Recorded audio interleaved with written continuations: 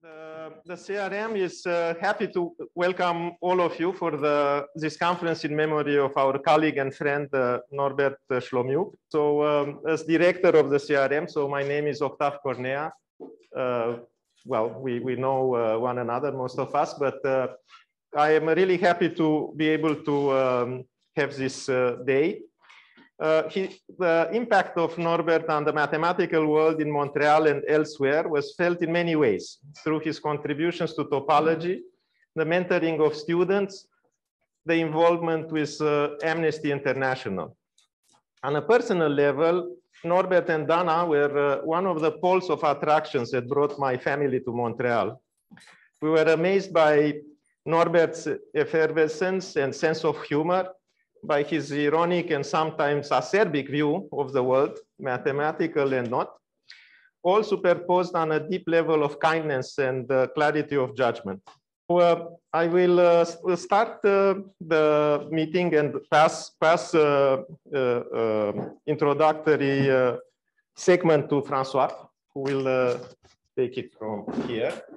C'est vraiment un plaisir d'organiser finalement en présence cette journée de colloque en l'honneur de notre ami et collègue Norbert. Alors, bon, alors nous ne sommes pas légion, de toute façon il ne fallait pas être plus, hein, parce qu'avec les règles du Covid, on a juste la bonne distance. Donc, mais finalement, on est arrivé à le faire, à organiser cette journée en l'honneur de la mémoire de Norbert. Puis alors, en fait, bon, c'est la qualité qu'on a, c'est toujours ce que Norbert a voulu, la qualité au-dessus de la quantité. Alors, donc, j'en remercie beaucoup le CRM, hein, Octave en particulier, et puis aussi Alexandre, responsable des activités scientifiques, et puis tout le personnel de Virginie. Alors, Virginie n'est pas là en ce moment, mais enfin, le personnel du CRM, parce qu'ils ont travaillé fort. Et donc, vous êtes d'ailleurs tous invités au banquet, je le dis tout de suite, hein, au banquet ce soir, qui est, si je me souviens bien, gracieusement offert par le CRM. Vous êtes invités avec votre conjoint et votre conjointe. Alors, je vois d'ailleurs qu'il y a déjà des pères qui sont ici. Alors, donc, je crois qu'il est plus saillant que je vous livre mes émotions ce soir au banquet, plutôt que de le faire maintenant. Alors, ce que je veux dire, c'est que Norbert est décédé au tout début de la pandémie, dans les pires moments. Hein, donc, ça fait environ maintenant 2 ans. C'était quel mois? C'était le mars ou avril? Mars. Mars, c'est le pire. Hein, ça venait juste de commencer. Et donc ça veut dire que sa dépouille est passée directement de l'hôpital à l'incinération. Et donc, même Dana n'a pas pu voir sa dépouille. Donc, c'était des circonstances vraiment atroces pour perdre un être cher. Et donc, on veut réparer ça. Donc, c'était mon projet et je suis heureux de voir que je crois que ça va être une belle journée en son honneur. Et alors, la dernière chose que je voudrais dire, c'est que je crois que c'est, vous savez, lors des funérailles dans... Pardon? Donc, lors des funérailles à New Orleans, eh ben, on le fait dans la joie. Et on célèbre une personne dans la joie. Et donc, c'est ce que je vous invite à faire, célébrer la mémoire de Norbert. Donc, on commence aujourd'hui avec une belle journée de colloque. Et puis, bon, voilà, on va finir ça en beauté ce soir. Donc, le restaurant, je vous dis tout de suite, c'est chez l'évêque, sur la rue Laurier-Ouest. D'accord? Donc, c'est entre Côte-Sainte-Catherine. Je ne sais pas si c'est indiqué dans le... Je ne crois pas que le nom du restaurant soit indiqué dans les documents. Donc, oui, c'est indiqué. OK, parfait. Donc, c'est entre Côte-Sainte-Catherine et la rue du Parc. C'est à 5 minutes d'ici. Oui, Jacques? C'est une question pour vérifier notre inscription ce soir. Pas du tout, non. Non, je vais être là pour vous accueillir, Octave. Non, mais vous devez réserver un certain nombre de places. Ah, c'est déjà réservé, oui, il y a déjà un certain nombre de places réservées. Ah, oui, ça va être au deuxième, oui. On aura une partie, peut-être la totalité de la salle qui est au 2e étage. Comme on dit en France, à l'étage. Donc, voilà, donc... I would like to say something about my connection with Norbert, which goes back to more than 50 years. So I actually came into my life at a very crucial point. It's a very crucial, difficult part of my life. I think when I just after I left Romania in 1969, I was invited to visit this university. So I had an invitation. And then I left. I first went to a conference in Germany which I was allowed to, and then the rest was illegal. So I break the law, I think, by coming to Canada. And I wanted to go to Princeton. I had the invitation to Princeton, IAS. When I arrived to Canada, I was in a very difficult situation because I didn't have a visa for US, and I had to stay somewhere to wait for this. At that point, I met Norbert and Dana, who actually just were unbelievably generous to be sure, I was almost like an adopted child for them, I think, in some sense. So they helped me with many different things. I remember, for example, they took me on a trip to Gaspé Peninsula for a week, which is, I think I cannot imagine any other example when people do that to some refugee like this.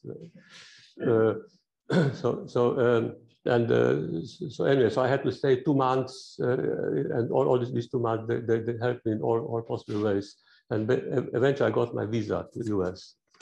And then we became some friends, and I came back many times to Montreal, so maybe I don't know the last time. So anyway, he played a very big role in my life, I have to say. So now maybe going to mathematics. Well, so I think this. So I will talk about something about semi-simple groups. So this is something which is actually central object in mathematics. Everybody is supposed to know something about semi-simple groups. And so they were basically, in the beginning, they were Lie groups, groups of complex numbers. And as time passed, complex numbers were replaced by other fields. So these semi-simple groups were defined over the field of characteristic P or any field, and this was done by Chevalier. But originally they were introduced by Killing and Cartan. They did the classification in the end of 19th century, and it turned out that these semi-simple groups are classified by some discrete object, discrete set of invariants, which are sometimes Weyl groups.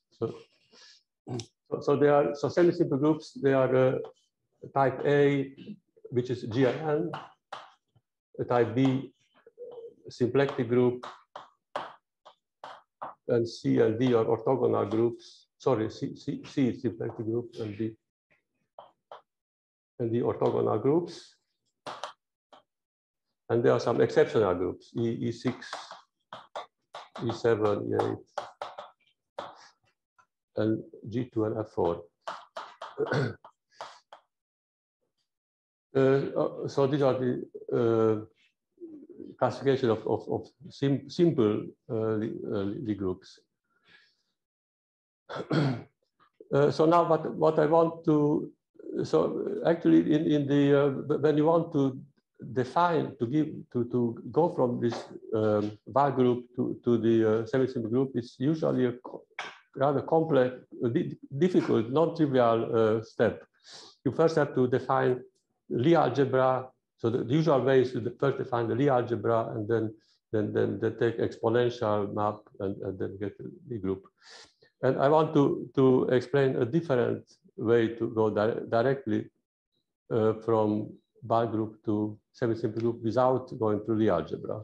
And in this way, actually, in this definition, you will get a Lie group not over complex numbers or real numbers, but over positive real numbers. So there is such object also. So all these Lie groups can be defined. This object which is Lie group over positive real numbers. So that's what I want to explain here. And this is something which, in case of GLN, this object was introduced by at maybe around 1930 by Klein and Ganmacher, and also by Schoenberg. So two independent definitions. And these two people were from Odessa, and these people from Galați, actually, Romania, very close to Odessa, actually. It was independent. So what discovered independently at the almost same time in almost the same place. This kind of thing. And the definition is that if you take n by n matrix, Aij, with entries in real numbers, then this matrix is said to be totally positive. It means that all k by k minors are strictly positive. So for every k, so all entries are positive and all k by k minors are positive. And it's not completely obvious that such matrices exist, but in fact they exist and they form an open set in a set of all real matrices. And so this group can be called GLN over R positive. So actually, one thing that I found that, like 25 years ago, something like that, or almost 30 years ago, was that this notion of this Lie group over strictly positive real numbers also makes sense for all the other series of groups. Yes. This notion. It seems to me that the matrix preserves the volume on the full flag, on each element of the full flag. It's what? Preserves what? Preserve the orientation. Yes. On each element of the full flag. Yes. Yes. Something. Yes. But no, but probably more than that. Because then, why is it so hard to prove that? What is hard? What? Yes. Well, why is it so hard to prove that? It's not hard, but van der Waals determinant. There's van der Waals determinant that is a total positive. This is matrix 1, 1, 1, A, B, C, A square, B square, C square. If A, B, C are strictly positive, and suppose A bigger than B, bigger than C, something like this, then it is totally positive. So that's how that's an example. Anyway, so about 1990 something, I found the definition of total positive thing for each of the series. But so one thing that is I want to explain today, which is new, is that it is possible to define these total positive groups without knowing the complex or real groups. For example, in this case, I first started with a group over real numbers, then I took some subset of that. But I want to define it directly without knowing the Lie group. By the way, this total positive thing they don't form a group, they form a semi-group. These matrices are closed under multiplication, but not under inversion. So now I want to say something about the bar groups. So these are the in a classical case, these are skeleta of semi-simple groups, some kind of combinatorial skeleta. So actually, you can start with what is called the Coxeter diagram. So there's a graph which is connected and has some harmonic functions. So I will say what this means. So it means a function f on the vertices of the graph is values positive integers, such that for any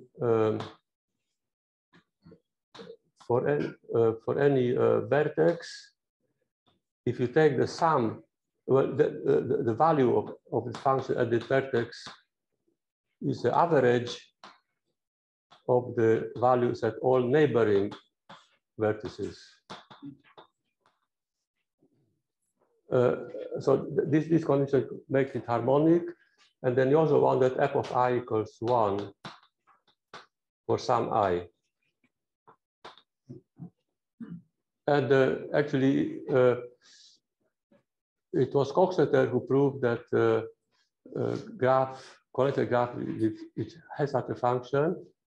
This classification of such things is the same as classification of semi-simple groups.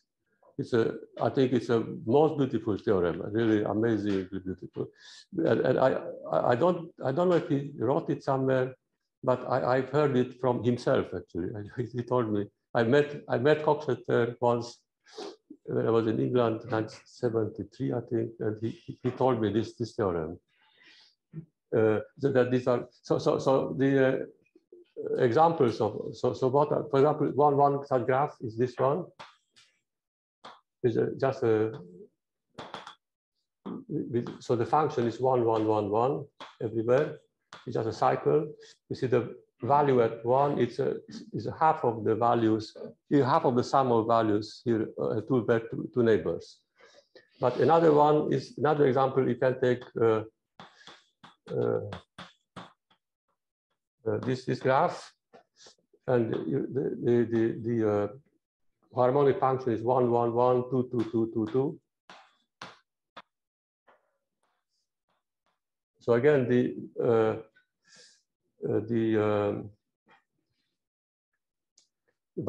this value is half of the sum at this, and this. And the value here is half of the sum of this and this. And then there's also this exceptional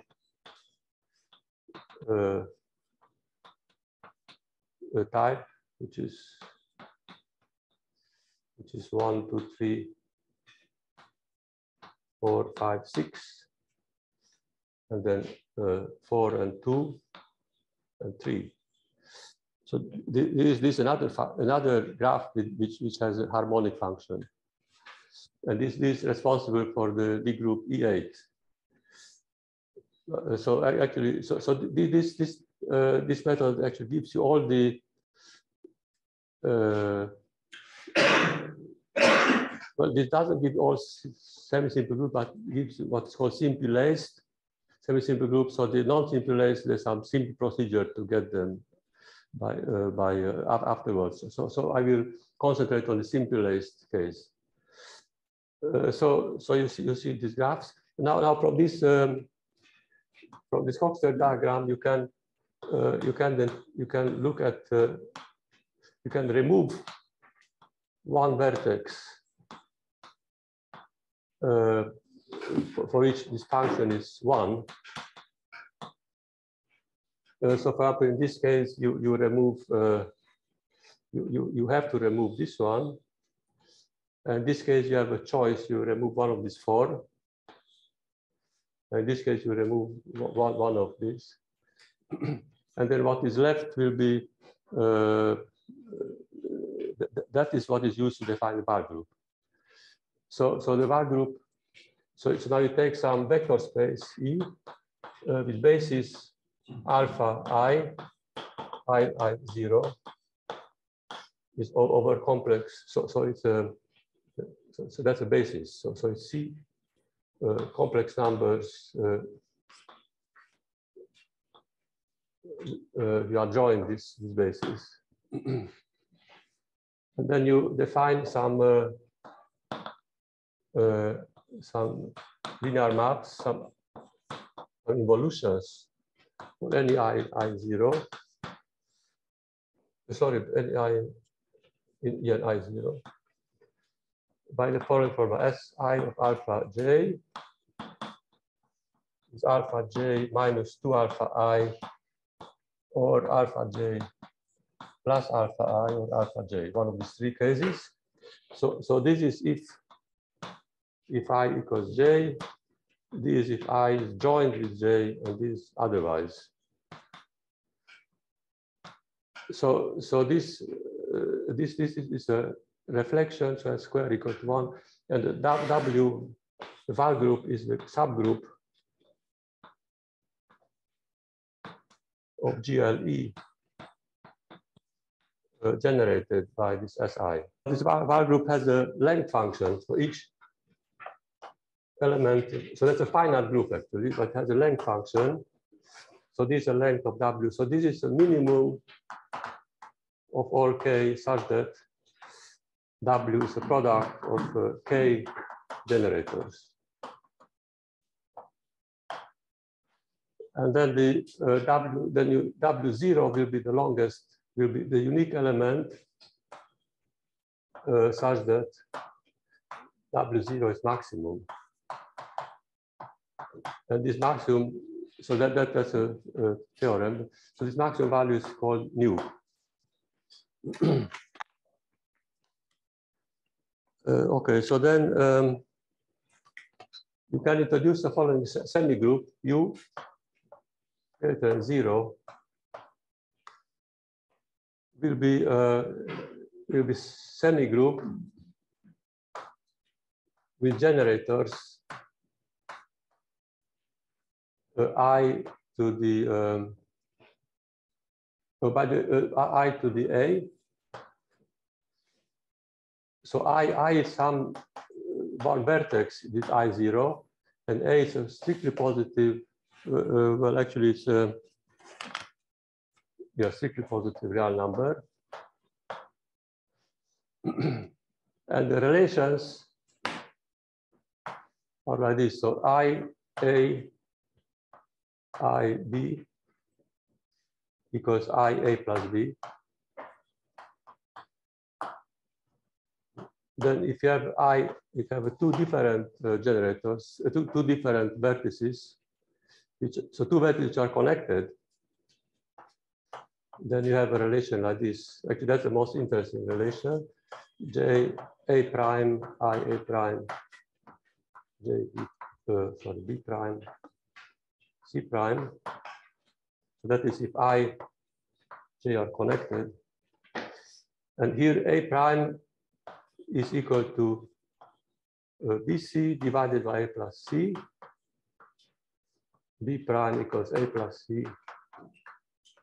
And the C prime is AB divided by A plus C.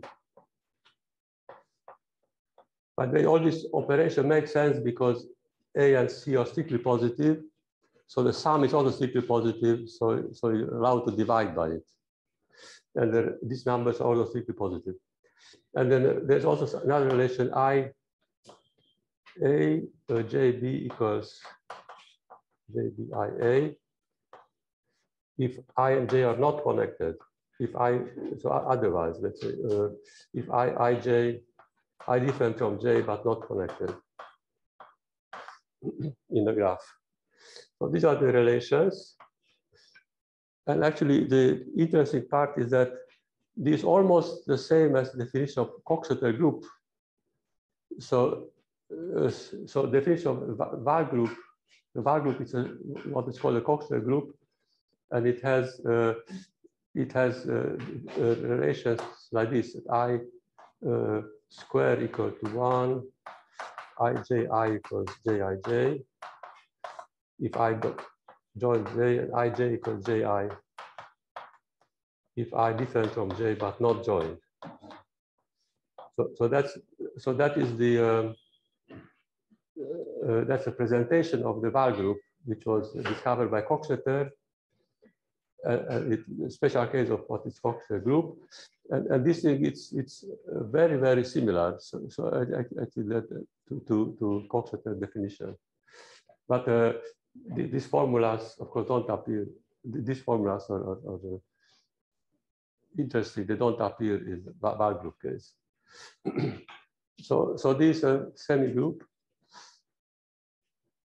Actually, if you can interpret the semi-group in terms of what Schoenberg and Krahnmacher did, it could be viewed as a part of the upper triangular group so all upper triangular matrices which have all the minors strictly greater than 0 or 0. So it could be interpreted like that. But now there's another group which is U strictly positive, which we want to define.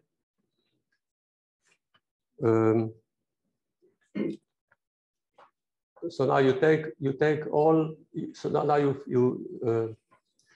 oh, yeah. So before I need a definition before. So so script I is a set of all sequences I1, I2, I new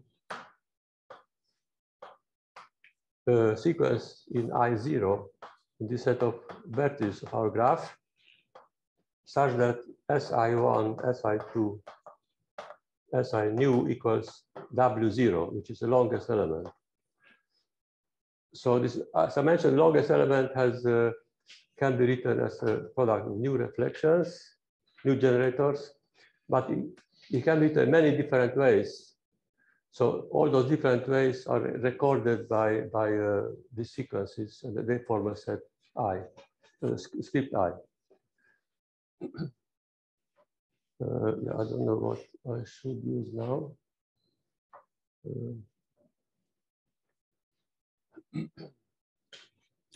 I think this one doesn't. So your mu is by definition the maximum. What? Your mu. Yes. The mu is by definition the maximum word length, isn't it? It's a maximum length. Yes. Yes. So why is it? So why is it not infinite? Why is it not infinite? Why but W is finite. W is finite. Because the value is finite. W is finite. Yes. Yeah, of course, it has to be finite. It's a variable, but No, but you see that on your definition. Why is it finite? Oh, because yeah, that it can be seen because actually one way to see it is that on this vector space you can view it as a real vector space also, and then this has a inner product or has a orthogonal but symmetric inner product which is positive definite, and these formulas preserve the inner product. So these are part of a compact group, because the outwards positive form is from a compact group. On the other hand, they form a discrete group also, and that's why it's finite. Yes.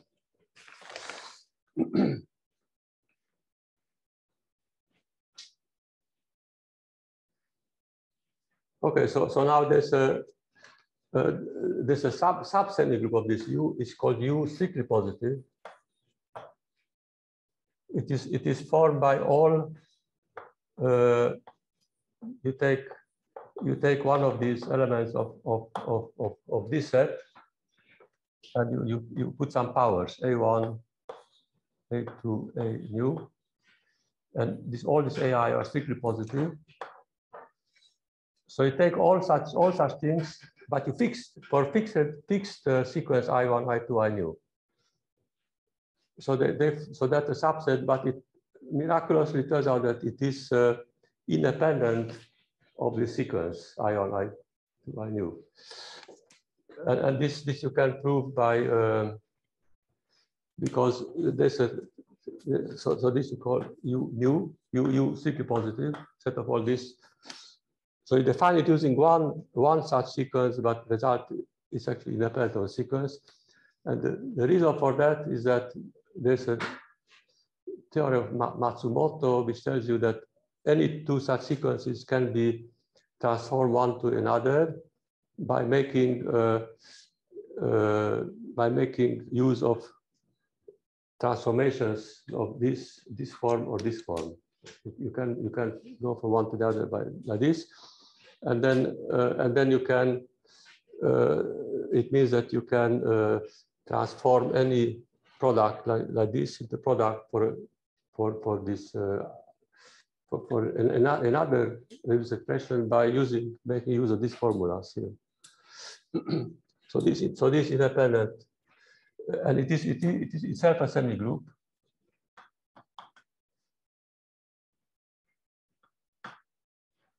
Okay, this corresponds to in the situation of Klein and Garmacher correspond to matrices which are upper triangular and have strictly positive, has entries are strictly positive, and all the minors are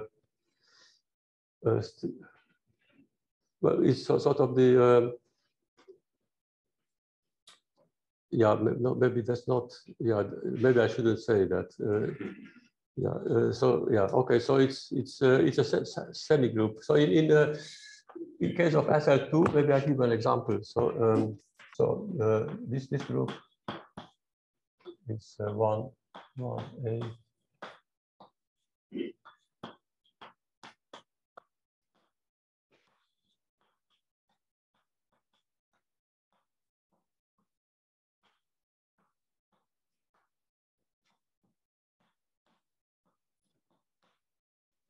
So these are these two semi-groups.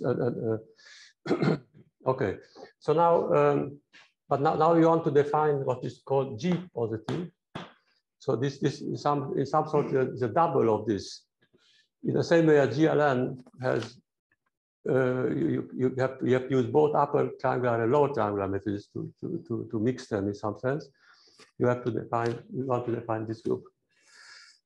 So.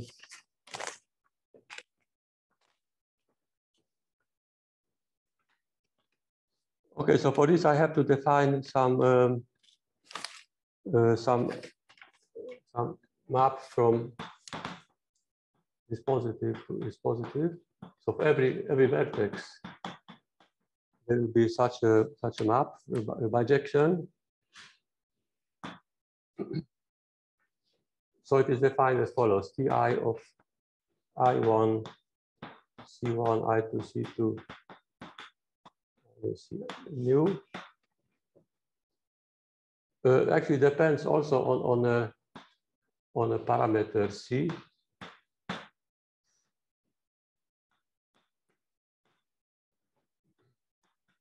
So you just multiply this C1 by C, and the others are unchanged. But you have to be careful that you choose this expression so that I1 equals I. You have many reduced expressions for that. So W0 has many reduced expressions, and in fact you can find one which starts with anything you want. For example, in SL in type for this graph, these reduced expressions are I, J, I, and J, I, J.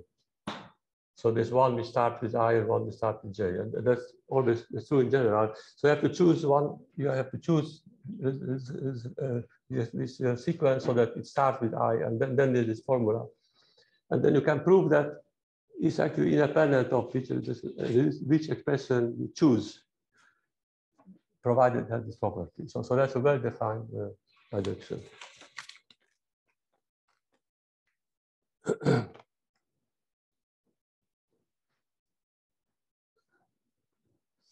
Okay, now now comes something which is a little bit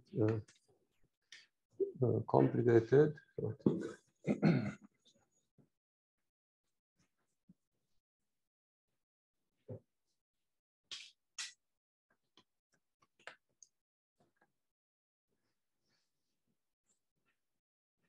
So I want to choose again something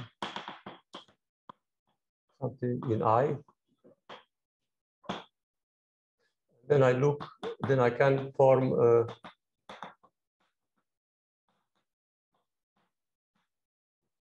this thing, ik. So this happens in this vector space E, which has basis alpha I. And this can be written as a sum of R, ik, alpha I.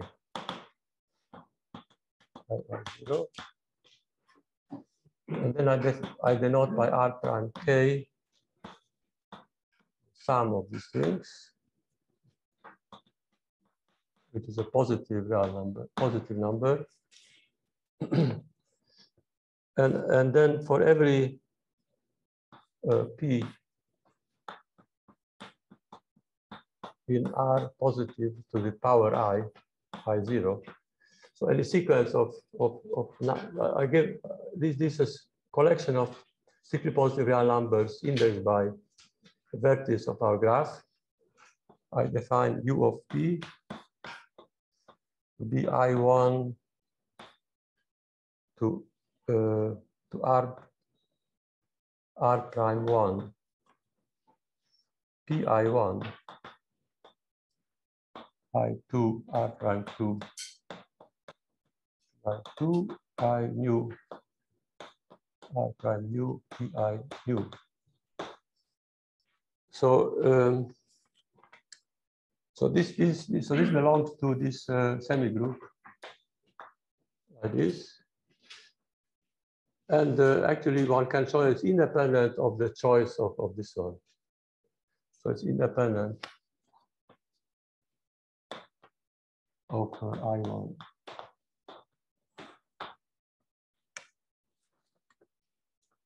So now I also need another definition. So I want to denote Qi to be sum of Rik, but this time I sum over not over I but over k. K from 1.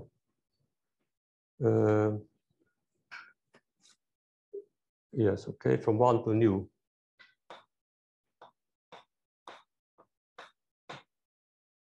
And this is also a positive number. And I want to denote Q. Q will be this collection of numbers, Qi. I is in vertex. Okay, so now there's the following. Now there's a theorem which says, so there's unique bijection.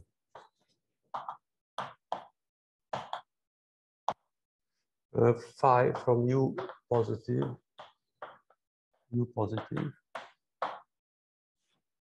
such that first it has a very simple commutation with this TIC, which I defined there.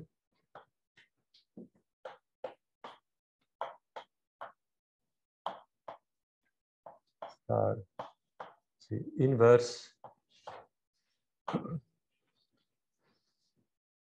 So what is I star? So SI, so I to I star is the evolution of these vertices. So that SI star is W0, SI W0. So there's unique such involution. So phi is required to have this very simple commutation formula, and then also supposed to map U of 1 to U of Q inverse. So U of 1, so U of P has been defined for every P.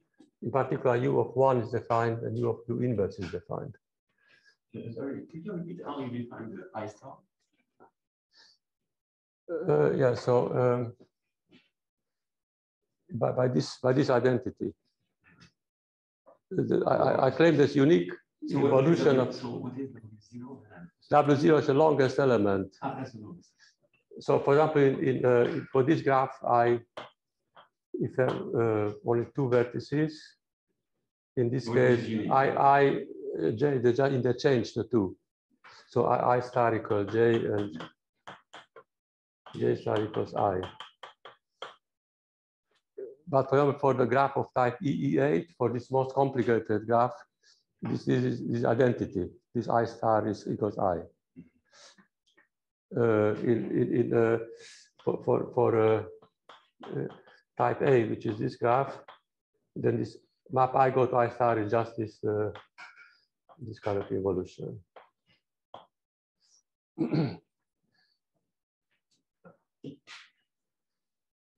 Okay, so that is a term which I didn't know before. So and then so now we can look at the following. So we look at three subsets. Is it always an evolution? What? The star operation is always an evolution. Which one? The star operation is always an evolution. Always evolution, yes.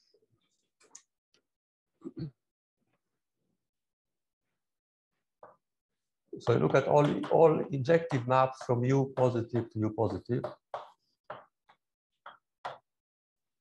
So the first one is the map U goes to U times U1 for any U1 in U strictly positive. So these are just right translations. The second one is all maps U, also right translation, but you first apply this phi.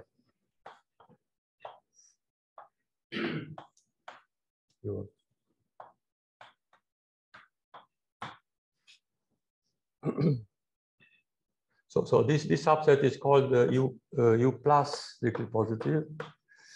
This is called U minus strictly positive. The third one is, you just have to define it. S of P applied to U. So S is the following. So if P equals Pi as before, then S of P applied I1, C1, I nu, C nu equals I is basically what we use C1, Pi1, C nu, Pi nu. So that's independent of the reduced expression. So this is called T positive. Okay, and then the claim.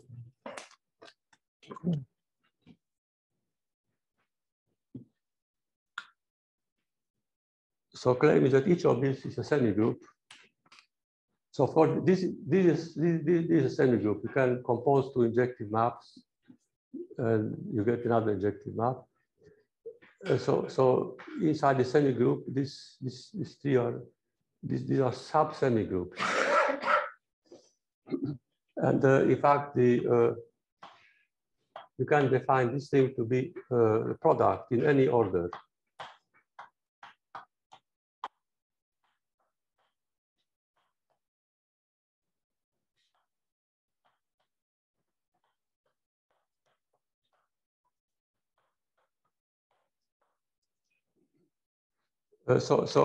Actually, the product in any order is, if you take product this order or this order, you get the same thing. And in fact, any element here is uniquely a product of something here, something here, something here, and uniquely a product of something here, something here, something here. And actually, this procedure will,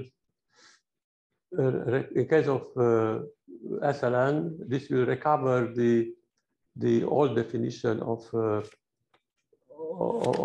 Kreiner, Gammacher, and Schoenberg.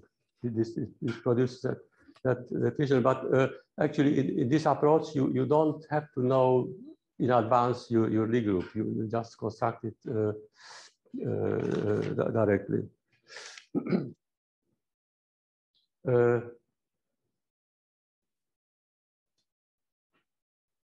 Yes. Yeah, so I suppose maybe I should stop here. So, yeah.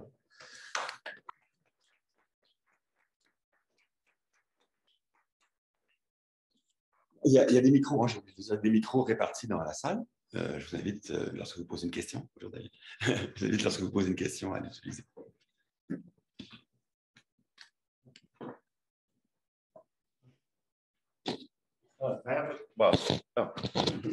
I have a question. What is in the example, this bijection, what is this in the TIC? What are in SLN for SL2 or SLN? They're just... For SL2, it's Yeah, it's 5. It's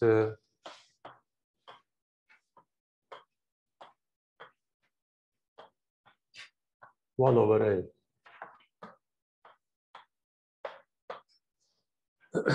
Okay. But in SL3, there's a formula in each reduced expression, and actually one difficulty with this thing is that I don't think I can write a formula in general. I can prove that it exists. I can compute it in any case, but I cannot write a formula. In SL3, I can write for both reduced expressions. I can write the formula. But for SL4 I can write also each case I can write a formula, but I don't know I cannot guess what is what's the formula in general. I can just prove that it exists. But it has an interpretation. I can tell you what is the interpretation. That's quite interesting. I think it's interesting. But you have to know what is the flag manifold for that. So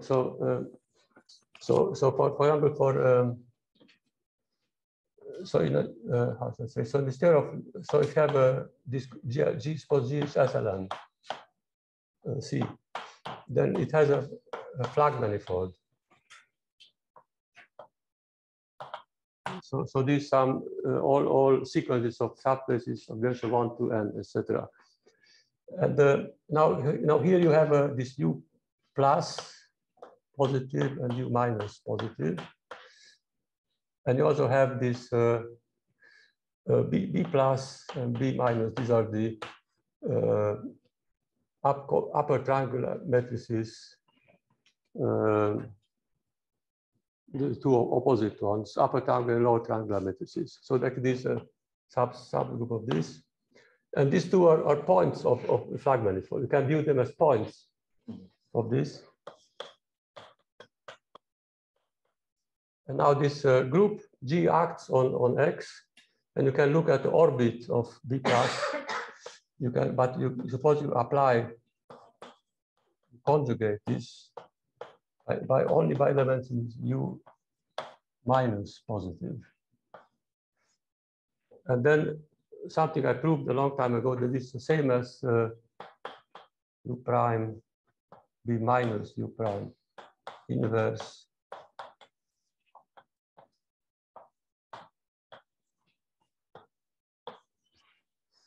so these two are the same. And then there's a unique bijection between this and this, so that if I apply U to B so U goes to U prime, such that if you apply U to this group, you get U prime applied to this group, and that is the map phi. Okay. and for example, in SL2. The flag of a real numbers flag manifold is actually a circle, and B plus, B minus are two points on the circle, and this subset of flag manifold which appears here is half of the circle, and this half of the circle can be parameterized in two different ways by this positive and negative thing, and that gives a bijection. But the point is, what I'm saying now is that this bijection can be characterized without knowing anything about plug manifolds or anything like that, but purely in combinatorial terms. And this actually will give you a definition of, you can construct semi-simple groups in this way without having Lie algebra. The TIC, what's the TIC, these T? Is there an easy way to see what they are in these examples? No. But that's a simpler one. That's a simpler one, but I don't know anything simpler than that. No. Okay. D'autres questions? Okay, so the speaker.